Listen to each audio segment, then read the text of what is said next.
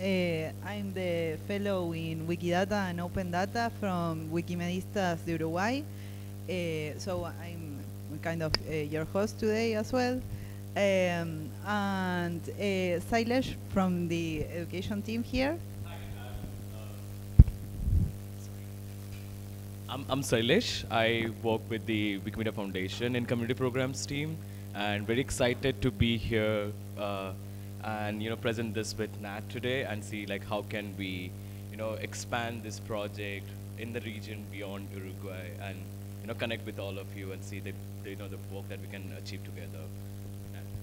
Great. Well, Wikidata for Education, the explanation for that, aligning the sum of all knowledge with school curricula. And that's what we have been trying to do here. I don't know if some of you are not familiar with Wikidata yet, after yesterday and today's sessions. Everyone is familiar with Wikidata. Okay. Just to give a basic summary, for the sake of the internet, that also someone else may see this. Wikidata is a free open knowledge database. It's like a sister to Wikipedia, but its core, its purpose is to store data, like structured linked information, and that's readable both by humans and machines. And the way that things that data is stored in Wikidata is that you can make links between different items. Like, for example, for this soccer player, you can state the property that he is a citizen of and the country, Ghana. I wanted to change that to Luis Suarez, to speak about Uruguay, but I didn't have time, so sorry. But you all know Wikidata, so we can just keep going. And as you know, you can also get things like this, lists. You can ask for queries. This I wouldn't be able to translate to Uruguay because we have no mountains, but I would have done something different. You could get, for example, a list of mountains of every item that is identified by this number. All mountains that are in the country Ghana, and you can generate with that query things like amazing things like visualizations that the Wikidata query builder makes very quickly for you, like this map. But a problem that was identified by this project, and the reason that this project, Wikidata for Education, exists now, is that we couldn't make queries like this. Trying to find out the curriculum topics that were supposed to be taught in a specific country, in the national school curriculum for a specific country. That was something that we could not query. The curriculum topics were not structured and were not available specifically in Wikidata.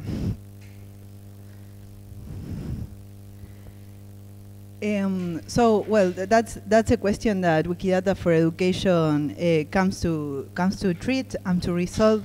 I don't know if you are familiar with your own country's school curriculums, but these school curriculums are usually published in a format that is most likely a PDF, something that the education authorities of each country get together and see, okay, in this subject for this year, for this grade, we are going to give this and this and these topics, we are going to teach this at school, but then that is published in an unstructured way, in a PDF format, for example.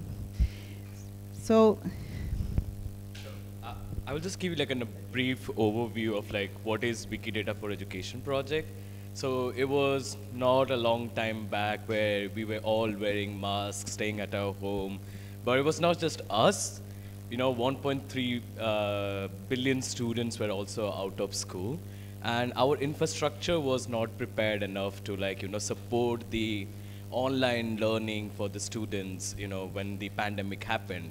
And one of the struggle for Wikipedia was also there, that we don't know what are the Wikipedia articles that are part of the school curriculum or something like that. Can you go to the next slide? So this project started as with an initiative of to explore proof of concept to see whether, the platforms that we have, the amazing power of Wikidata that we have, could be something that we could use to, make this alignment, connect the school or the school curriculum with our Wikipedia projects, and make the largest open educational resource available for the students to be like more accessible, to be more usable by them. So we joined, so during the pandemic, UNESCO started a global coalition for education. So this is where like we were part of the global coalition for education, and one of the priority area for UNESCO at that time was in Ghana. So they wanted to like, so their core goal was to digitize curriculums for like sub-Saharan African countries. And it's very funny when it comes to like digitization. So I come from a region of the world where digitization means there's a book, I scan it, make a PDF copy, distribute it to the teachers, and it's a digitization. But does it work, Like, and often the curriculum that are like being published are published in, like as Nat mentioned, are in the PDF based, and are like very text reached, Curriculums have never been made or based of like, data oriented. So one of the struggles that we had to do while we started this project was to see how a text-based curriculum could be transferred into like a data-oriented curriculum.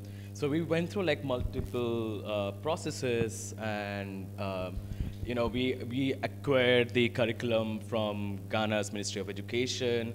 We did like a couple of consultations with our Wikidata experts, with our community members, with data experts, with education experts, to see whether the project that we are trying to do is feasible or not. Is Wikidata the right platform to structure curricular data, to use, to align it with the Wikipedia articles? And we received like a good result from the consultation. So many folks were saying that yes, as many things that Wikidata is doing, and the power that Wikidata has, one of the power could be used to like, structuring the curricular data and, aligning it with school curriculums. Because, once you're aligning the school curriculum with Wikidata, you can also connect it with like Wikisource or another external open educational resources as well.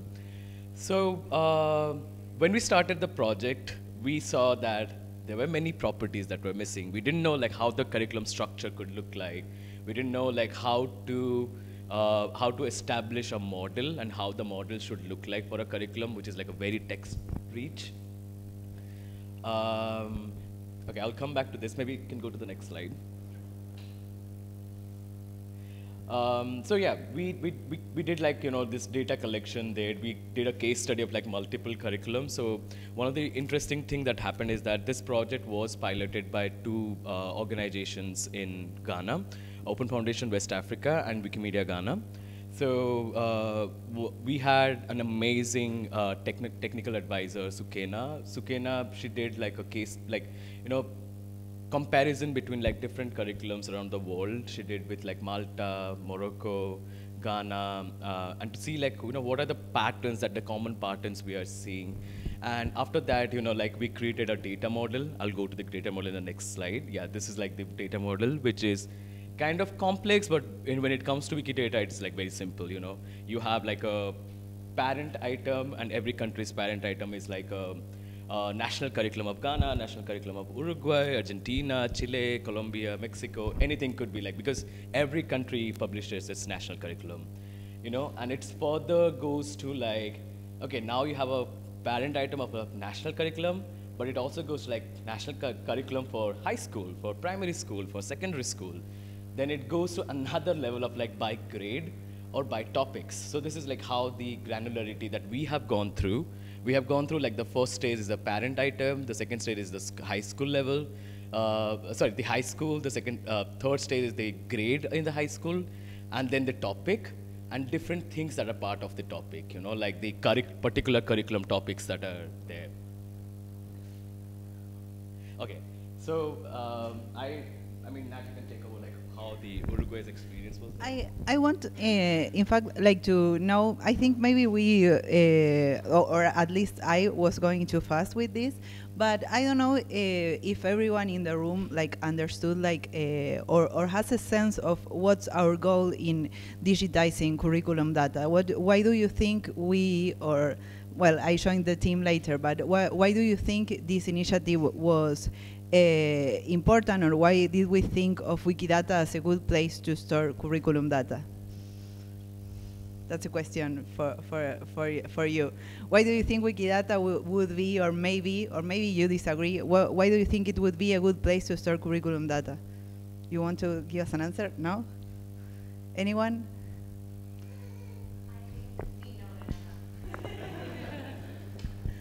I think that it's because we need to make accessible that information.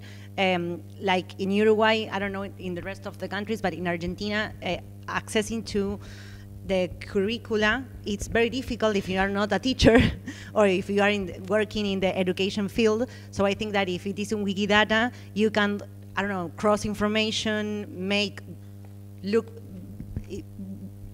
compare with other curriculums, areas. I think that it's more accessible for everyone, not only for teachers. Do you want to say something, Renata? No, but she liked the microphone.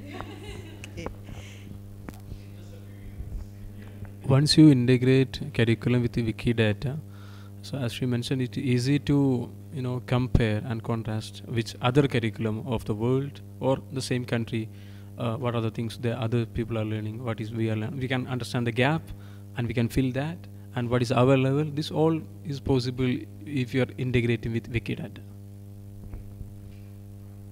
Yes, that's one of the use cases we wanted to mention. Anyone else? Any other ideas? Rana? No? Okay. Well, I think, knowledge gaps. Yeah, it was one of the answers was in the slide. But what I wanted to mention is I recently learned that there is like this rating of open data, like from 1 star to 5 stars.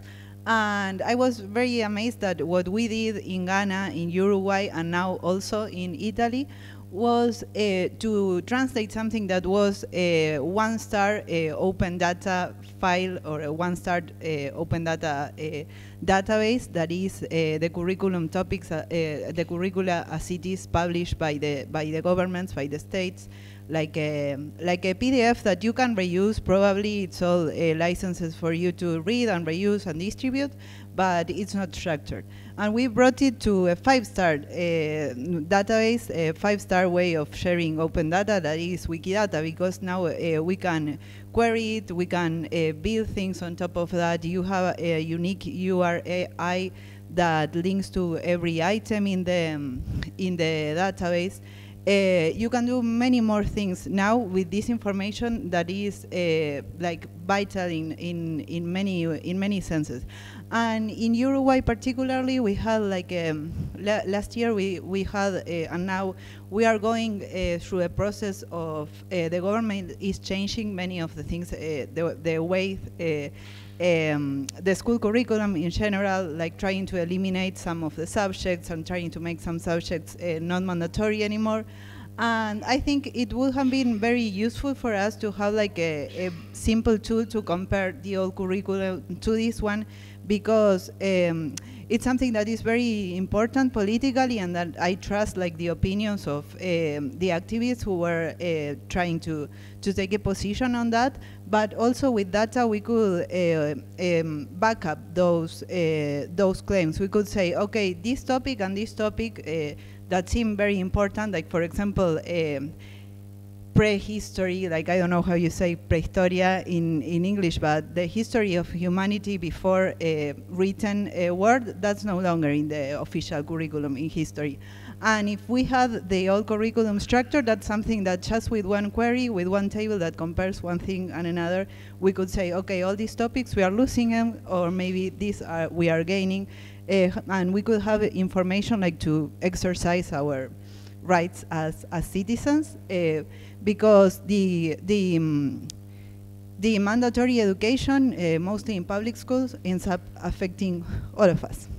And I don't know if we would like to take a look at the use cases, the queries, or... Maybe we can show like one or two queries. One of the things that we also found that, especially for like English Wikipedia, you need like a certain reading skills to like, read through the articles, And sometimes, English Wikipedia, the articles are written in such a different point of view, and the things that your government or your education system wants you to learn often misses, in these Wikipedias as well.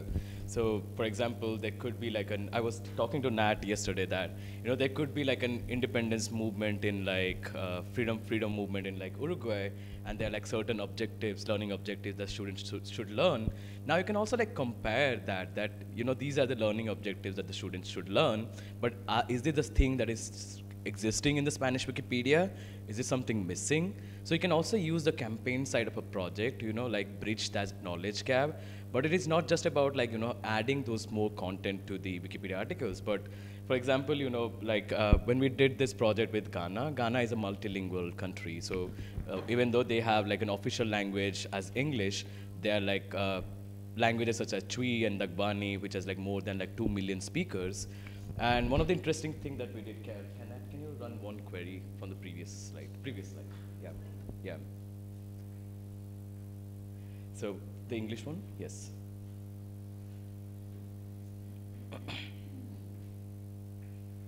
So this query actually enables you to like go to Wikidata and ask like, give me a list of all the Wikipedia articles that are part of Ghana's, let's say like 8th grade social studies curriculum. So one thing that you can notice that when you're looking for the result, because this is linked to English Wikipedia, you're getting like 54 articles on English Wikipedia that we have matched with like Ghana's curriculum topics for that particular grade. So, this is interesting. You can curate a list. You can also curate, like I said, like the learning objectives, something like that. But that you're gonna go a bit up, and maybe change the language from English, EN, to Twi, TW, yes. So Twi, as I said, is a language that is spoken in Ghana by 2 million speakers. And so when we were doing this project, the article that we used to have for Twi Wikipedia was just 2. So imagine there are 55 articles on English Wikipedia that matches with like Ghana's social studies curriculum. But when it comes to a language that is spoken in Ghana by 2 million speakers, and if a student wants to learn something in their own language, they don't have access to it, So when we have this list, we know what are the topics of impact that we can work on, And we actually did a campaign. So this was only 2 articles. So now it has been improved from 2 to 18. It involves like a lot of like volunteer work and volunteer support. But one of the things that we did achieve to fill that knowledge gap. We haven't achieved it to do like the 54 things, but still something around it. If you have like a Uruguayan query, you can show that as well. Did I talk about it? Well, this one actually doesn't show the curriculum topics, it shows the units. Let me look for another one. Okay. So another thing that was also like very interesting for us when we were working on this particular project in Ghana. So there are like certain part of Ghana which are still not connected through the internet, or even when the school systems are not well connected through the internet. And in sub-Saharan Africa or in even Francophonic Africa, the offline education through Wikipedia is a very famous project. So they use Wikifundi in the Francophonic countries, and they use QX in the sub-Saharan African countries to, download Wikipedia articles in those devices and take them to the schools and let students know about like how they can access Wikipedia, how they can read through Wikipedia and structures of Wikipedia. So I was attending Wiki Indaba, which is the African conference last year, and there was a presentation about QX that our partner Open Foundation West Africa was presenting, and she mentioned that how it is a bit challenging, in terms of like curating a list. So let's say, I am going to a school in some part of like Ghana, and I'm doing this workshop for like 8th graders. and I don't know actually like which are the articles that I should download, right? I cannot just like download random articles, you know, which are not even like relevant to their school curriculum or not even something that they're reading about. But imagine this particular, you know, infrastructure that we are building with could also help you, you know, like curate a list, download these articles that are relevant by the school grade or for the students. So yeah, I think this is more like a bigger structure of the curriculum, right? Yeah, go for it. This is actually a list of all curriculum topics that appear in the curriculum for Uruguay that we digitalized. That was the curriculum of the mandatory subjects from 7th grade to 9th grade. That's when kids are around 12 and 15 years old typically. And now we have them in Wikidata. And I think it would be a good idea, like, to show them the visualization, the dashboard now. Yeah. Okay. It's just 1 minute. I know Vivian has to go. Maybe you can show the dashboard. Okay. Yeah.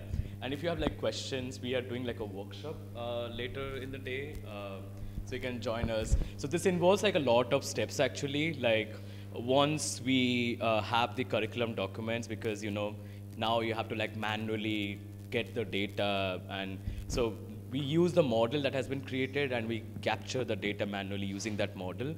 So we bring it to like a spreadsheet, and from the spreadsheet we use like OpenRefine. So yay, OpenRefine. So OpenRefine to, you know, like structure this data on Wikidata, and then, you know, like some cleaning and as a normal, you know, database that works. So yeah, that is something that we are doing. One of the challenges that could come up in the future as well is like how to keep this data updated. You know, like we need a community of practice to, you know, like to work on, who have like interested to work on curricula, to have like a team, to have a group, to even like, you know, identify some core principles or core agreements on like what are the kind of data we should have, what are the granularity of data that we should go with. So this is why we are here, you know, to talk to you, to learn more from your work. And you know, another thing that, do you want to show the, yeah. So another thing that we also wanted to bring here was to see like how this data could be further used, you know. Like, I know that sometimes the teachers have to create their own lesson plans, and when they create their lesson plans, they use like pictures, and oftentimes finding a good picture is like very difficult. But imagine if a GLAM collection or GLAM database could also be like linked with the curricular database, right? So you know, like this particular picture is needed for like this particular curriculum topic, something like that. Or this particular book is something that you're reading for this particular grade, and linking it with the Wikisource, if it's available on Wikisource, or it is like available on another database, so, or library database. So yeah, that's what I'm ending, and Nat will show the dashboard that we have created, and we'll. Well, this from now on, it's kind of like publicity for the session that we will have at 4 p.m. that I've been talking to some of you, like into trying to come to get you to come here. We found actually part of my role as a fellow in Wikidata and Open Data, the reason why I exist here, was like to bring this project, this visualization, into Uruguay. It was a project that was started, the visualization that we are seeing here, it's originally implemented by Wikimedia Italy. They made a project called Wikipedia and Scuola Italiana that shows what you're seeing here. It shows different metrics on Wikipedia articles that are related to the school curriculum. The thing is that when they built it, they just used a list, like kind of a 3-star open data database. Like they used a list of curriculum topics and then made the calls to the APIs, to the Wikipedia APIs, and then built this dashboard. The dashboard, like you can, if you enter to the website wikicurricula.wikimedistas.ui, you will see that below it has some instructions on how to read the visualization. And I think that the innovation that we did here in Uruguay was to be able to connect this project, this visualization, to Wikidata for Education, instead of being a visualization that is built on a list, on a CSV of article names. Now this visualization is reading the curriculum from Wikidata. And since that happened, now we have the curriculum data structure in the 3 countries, in Italy, in Uruguay, and in Ghana. And also we have the visualization built for these 3 countries as well. So I think it's a good job that we've done. And we have the opportunity, since we are going to have an intern from an outreach program, we are going to have another development phase on this. There will be one person dedicated to keep developing this feature, and that's the reason that I would like those of you who are interested in this project to come back to this same room at 4 p.m. to help us figure out which are the best features that we can build for this tool to help you work as community organizers in Wikimedia movement, as editors, as librarians, like whatever your field of interest is. If you think that curriculum data and a visualization built on that can help you with your tasks, we want to know what features would you like to see there. Yeah. And I think, yeah. No, one of the interesting things that you can also see that the bubbles that you are seeing, you can see like what are some of the curriculum topics which are like have such good page views, and these are the topics that we probably have, and some just do not have good page views or do not have good articles like in them, are not good articles. So you can also like improve these through that. So, but yeah, like Nat said, we would look forward to like have you to like do some like design research. That's too much maybe, yeah. But to see like how can we make it better? How can it will make your life easier as an educator, as a GLAM expert, and to make sure like you have access to these data, to download it, to make use of something around it. So, yep, that's all, Nat. That's all. Yeah, I just want to emphasize, I don't know if we said that like with emphasis already, that the model that Sukaina built is actually pretty flexible. Like it's not implemented, it's not complete in Uruguay, because I missed some parts like the learning objectives. I was like, that this is too much for this stage, and in Italy it's also missing some other information. But it's a very flexible model, and it helps you query data based on the ISCD code that UNESCO uses. It also allows you, it may allow you to do queries like based on the age of the person who is supposed to be coursing that grade, or on the learning objectives. So you have a lot of flexibility, and that the model is very powerful for us to put in there like the information that we have about school curriculums and build many things on top of that. Yeah. Is there a way to find changes in time between curriculums? Like 10 years ago it was like this, and now? Yeah, that is one of the use cases that we want to work on. Like there are certain countries where the curriculum does not change for like 10 years or 20 years, and there are like certain countries where curriculum changes where there's a regime change. So in each curriculum topics, when you have like, can we open like one of the Wikidata like an item, so each grade has like, let's say 15 curriculum topics, and you can manage it by a timeline. So you can say like this was part of this grade's curriculum topic from November 2006 to December 2009, something like that, and some changes that was made. So you can also like make a comparison that, okay, when there was a liberal party in the power, this was the curriculum. When there was like a let's not say it, but party in the power, this is how the curriculum was changed. So yeah, you can do that. I mean, we still have to figure out the power that comes with the model, the power that comes with Wikidata, but we can definitely make sure that all these things are added to it. Yeah.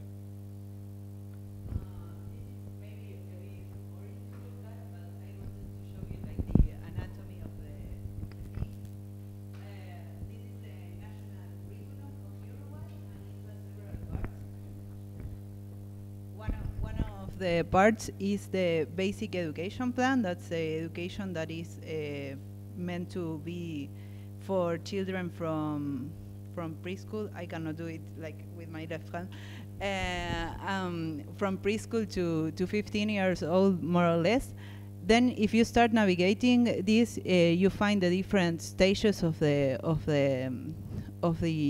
program, and if you keep digging, you will find like this. For example, we have here the 7th grade and the 8th grade, and we will have here all the units, and within the units we have finally the curriculum topics that we are talking about. Well, these are the units, and within the units are the curriculum topics that, as you know, are linked to Wikipedia articles and commons categories and such.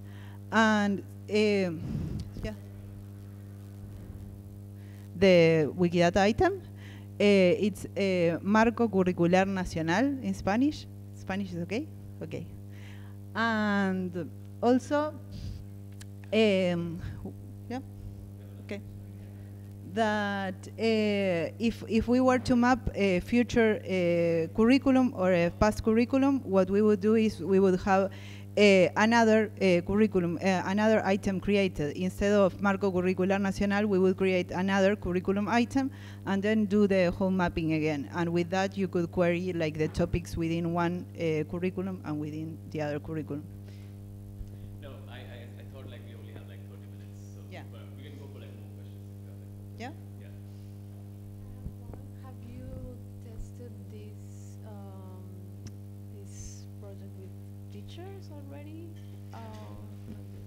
Is it in your plan? I wanted to do a focus group with that, like with teachers. I didn't have time actually, but we are also finding out still. That's what I think. I think we are still finding out who is our end user for this mainly, because it looks like it may be teachers, but teachers already know the curriculum in a way, or they are already used to working with those PDFs. I think the end user may also be other people that we have not yet identified, like developers trying to create things, or maybe activists trying to create open educational resources. Wikipedia editors, I think it's a good end user. But yeah, I would also like to make another group, another thing like we will do with you today, with teachers, to see if they find it useful at all, or what do they need for us to build on top of that. Thank you so much for this. I am so inspired. One thing you had mentioned was how there are a number of different efforts that take the educational resources offline for low or no bandwidth communities in sub-Saharan Africa. I know Learning Equality does so much of this. They're so wonderful, and I just read that they're looking for I think collaborators for some. I was wondering if you were in touch with them and if there was any possibility to collaborate. I know they're working on AI. I'll be happy to answer. So I don't know, like if I'll probably share the report that they have recently published, which is like so amazing. They have created this tool that could make your life easier if you're like trying to digitize curriculum, because it's kind of like an OCR that they have developed, which you don't have to do anything like manually anymore. You just scan the curriculum PDF, and it creates the structure for you with their OCR. Yeah, I mean, in the long run, these are like the partners that we definitely want to like focus on and work with. But yes, we are very much aware of it. And when they had like initially started their own project, one of the member from Learning Equality was an advisor to this project, Ivan. But Ben, do you want to add anything here with the Learning Equality? No, right? Yeah. Okay. Oh, yeah. Yeah, I mean, in the long run, that we definitely look for them as a partner to like see how can we complement each other's work, And one thing, we actually had a call with Jamie from Learning Equality like a few weeks back. Yeah. There's a question. No, I think you mentioned that the end user, but also we've been talking about in Argentina you have a national curriculum, and then you have a different state curriculum. So maybe the national curriculum is easy or quite easy to find, but the state curriculums are really hard to find. And I think that if you make an alliance between different actors inside the educational system, maybe it's not the end user, but it's the very important person inside the collaboration. So you can work with every community from different places. I think it's not a question, but it's a comment. Bueno.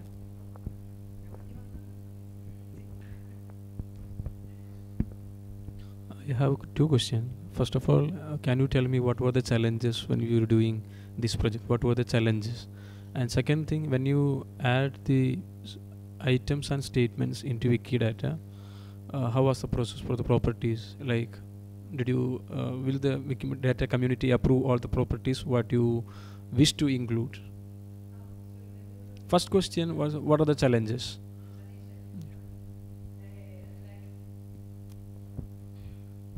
To me, in particular, the biggest challenge was understanding the curriculum, actually, because I'm close to the education community, but I'm like some things are hard to understand, or at least to me. Like when you read the school curriculum, there are things that teachers themselves know, and that people outside that ecosystem, well, they study to be teachers, so it makes sense.